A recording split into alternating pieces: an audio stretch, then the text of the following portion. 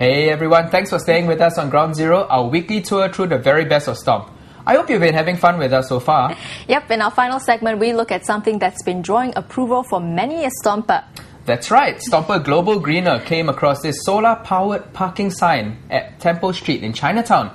Well, apparently the signs are lit up at night using power from photovoltaic solar panels, which charge up during the day to conserve energy.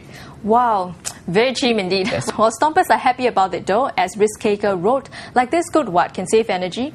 Oh yeah, exactly. Stomper sure or not agrees. He gives the entire project a big ups for saving Mother Earth. Well, not everyone was quite so optimistic though.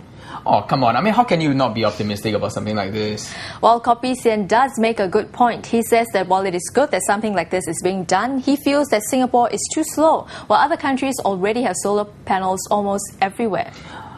Okay, I guess he does have a valid point, but Stomper Casting Crowns has the perfect answer to that sentiment, which is simply better slow than never. True, right? At least they're doing something about it now.